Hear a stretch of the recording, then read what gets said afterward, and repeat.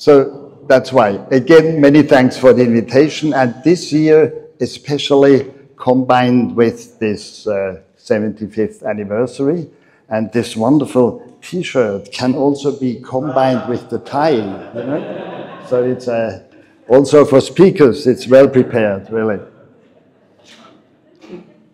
Now this subject about Argentina, or about this newly elected president, actually that was not the subject I had the intention to present you today. Actually, I wanted to present a completely different subject. I said it to Hans somewhere earlier this year. I would like to talk about the free will, and that there is no such thing like a free will, but it's very useful that we think the will is free, something like that. And then Hans said, oh,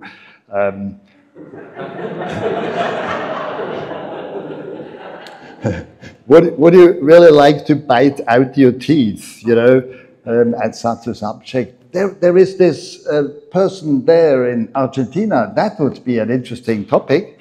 And I think that at that time, Hans was positive to that. Probably, as we will hear today and already read somewhere, that's changed in the meantime a little bit. So nevertheless, now I think that's a good you know, introduction to this question, to this dilemma one has in such a situation. If you woke up and found yourself president-elect of Argentina, you as anarchists, or let's say very critical people against the state, how would you react in such a situation? This is what I ask myself. For me, president-elect at that time, not yet president, it's this stage, you know, between being elected and accepting the office. An anarchist president-elect of a big state, that's a contradiction. And that, of course, I thought, how would I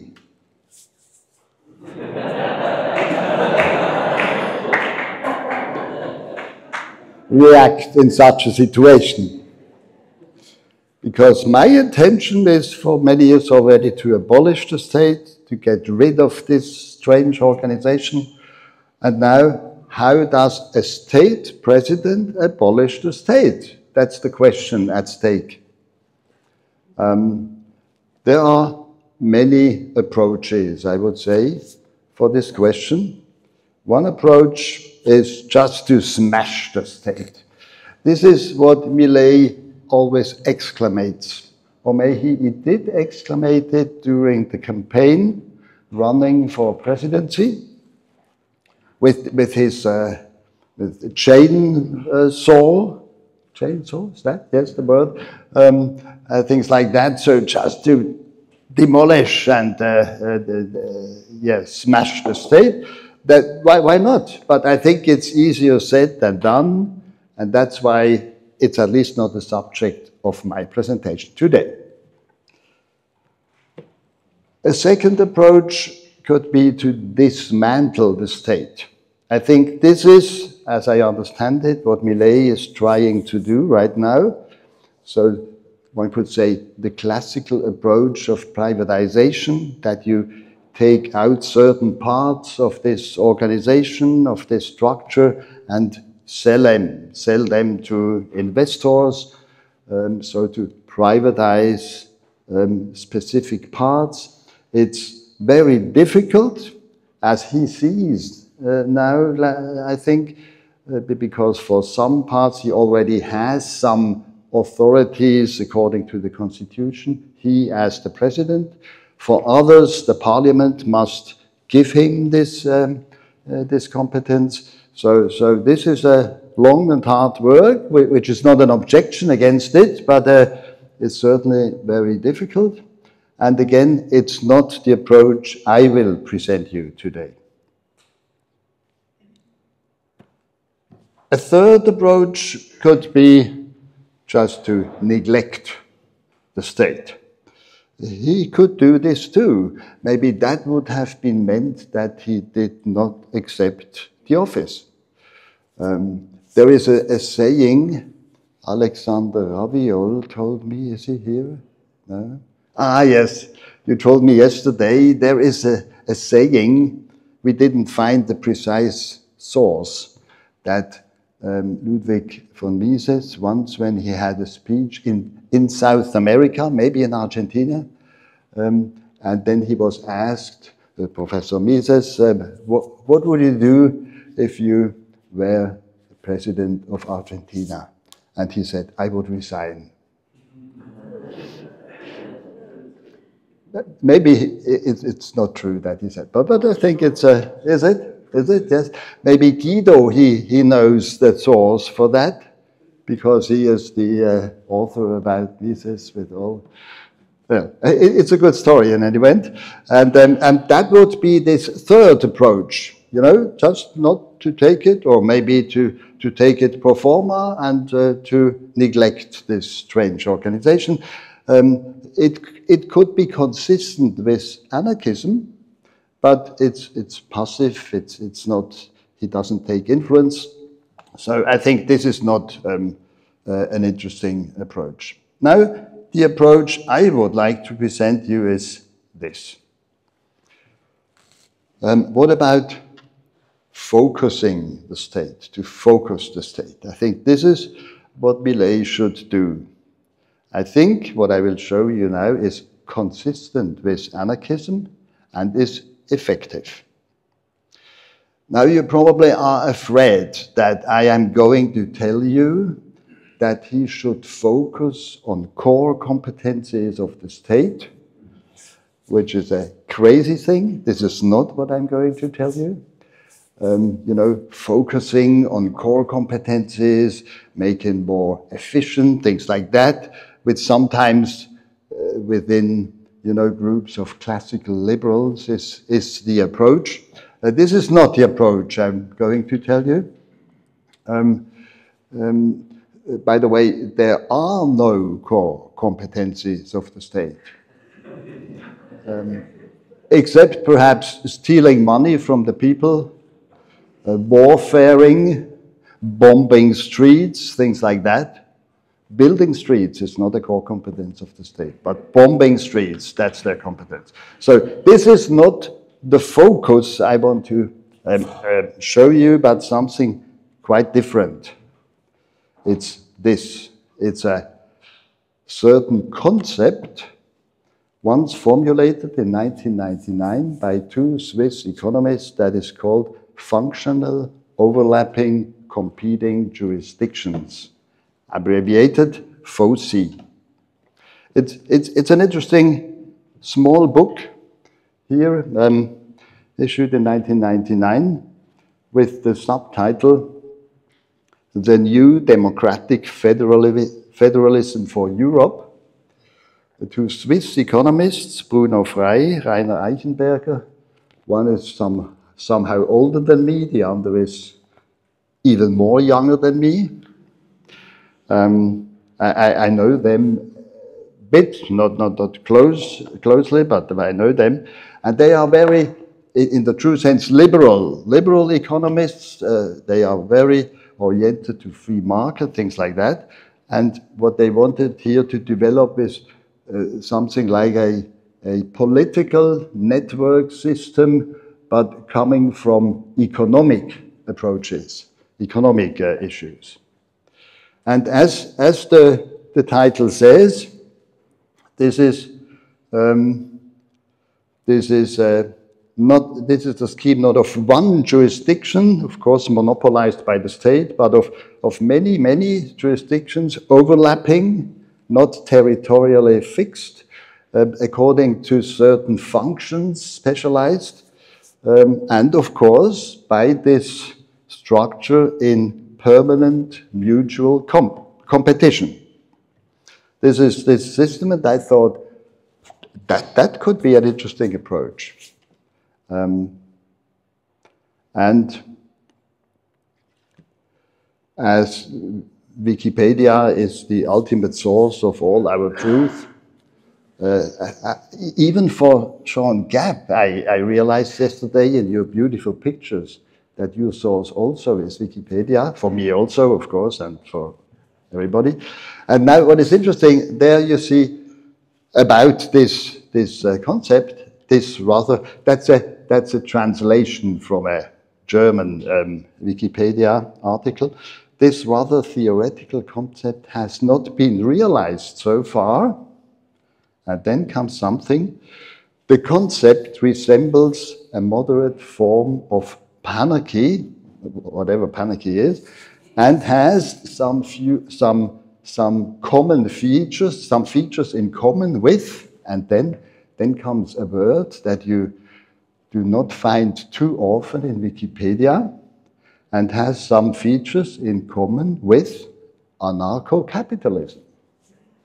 So why not to take that concept and try to implement in such a situation now we are looking at. A word to the terminology, so that you really see it's not about focusing on state competences. They call it FOCI, functional overlapping competing jurisdictions, and then they make a singular out of this. It sounds like a Latin plural, you know, and then say one such organization is a focus. And I would say now to focus the state would mean to transform the state into one such focus, which will be overlapping and competing with other such foci. That would be the approach. Now let's look at the state and then at this alternative of foci. That's the state. And for me the question, shall I now, you know, I'm elected, shall I now assume this position here? What we have here is a big variety of functions. You know, these classical functions, legislation, court, money, social welfare, infrastructure, education, health, all these things within the same conglomerate. Then you have the territorial monopoly, which is a very crucial criterion. And because of that, you have no competition. And the membership, so-called, is mandatory. It's a mandatory submission of these people down there. The power is self-declared. It's a presumptuous, arrogant power, not a delegated power. And not by accident, there is a fundamental top-down structure, a coercive and enforcement-oriented approach. And within this system, you see that there are taxes taken from the people. All these duties are mandatory. There are a lot of regulations coercively implemented. So that's the picture of the state, which I hesitate to take over in that function. But now let's look at this alternative. This is the alternative. These are the foci. We have these different whole variety of overlapping, also smaller and bigger pyramids, because there too are, you know, decentralized power centers. This DP, I mean delegated power and not self-declared power. In different functions, be it health hospitals, be it in the law with arbitration, things like that, in security, in money, in insurances, all this, these are these, you know, overlapping, functional, specialized, overlapping organizations. Of course, between them there is a permanent competition, and what jurisdiction is concerned, that it's in force and it's in effect for the people, it's a voluntary jurisdiction. That here in this book is, he has some sub-variants, whether it's mandatory or voluntary. I follow, of course, the voluntary version. So these are more contractual rights and obligations, and not, taking over orders from top down. How this functions within these organizations, there are agreed services, not implemented services. There is a principal voluntariness of membership. You can become a member of this or that organization. You pay not taxes, but a contractual price. You have agreed services that you take from these organizations. So in sum, there is a bottom-up approach. And the power, all these power centers, there are many power centers, bigger and smaller, they are delegated power centers. So why not? I'm here on one of this pyramid. That was perhaps in earlier time the state. I became president, but then I had tried to expose this pyramid to competition. So that would be the approach. Starting from this structure, we see here one of these features is no competition, and I think that's the entrance for such a strategy, competition. So to open this very same organization to competition. And once you do it, all the monopolist aspect will disappear. So there will be no territorial monopoly because they can overlap. It's not a frontier here. They can take clients over there and over here. And also this mandatory submission, there too, the principle of competition will be there. So you do not have to be a member. You can be a member of this organization or a client or a customer, but you can withdraw here and go to another one. So this mandatory submission will be replaced by voluntariness. So I think once you open the sidewalls, so to speak, to competition, competition makes the rest. This means that this power over there won't be that arrogant anymore. They will think more client-oriented. This top-down approach won't work anymore, because if you levy taxes and they are higher than the people are voluntarily willing to pay, they leave. And by this, I would say the state stops being the state. The organization as such is still there. We did not abolish this organization or something like that, but it has changed in the meantime. It's an organization like many other organizations, maybe an efficient one, maybe a less efficient one, maybe one that has big problems to make more efficiency, things like that. It's an organization that once in the past was called state, but in the meantime it's one of these functional, specialized, overlapping, competing jurisdictions. That would be the idea. And now I have 6 minutes left. A little bit more, specific. Let's take the example of education.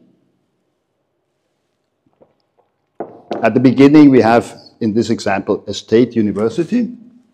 And now come all these competitors in. These are local schools, maybe a whole network of schools, small scholariums somewhere, a private university, and maybe within this competition there is one which is very successful and prominent. Maybe becoming a big university, about Austrian economics, things like that. Education. according to the FOSI system. Infrastructure, we have, let's then take the example of state railways. But we have a lot of competitors at the left and the right. Local area streets, organized cooperatively. Perhaps a network of private automobile users, maybe coming out of a successful automobile business. Intercompany bus, inter-country bus companies. We have maybe a big turnpike incorporated, private airport company, things like that. And maybe here too, maybe one coming out of this automobile business is a very successful player into this overlapping competition. Let's take another example, law and order, which is sometimes said to be core competence of the state. According to this system, of course, at the beginning we have, for instance, some state police offices forces. Now, many other competitors being there or coming in, private security services, law offices, of course, that too, local or international arbitration services, maybe specialists in consulting of, IP projects, mediation services, and maybe one, let's take that example of this IP project. It's also a very successful competitor in this game. And the last example, money. We have fiat money. Thanks, Thorsten, for the wonderful book, Thorsten, with the money from the devil, you know. Fiat money, but there are competitors here too.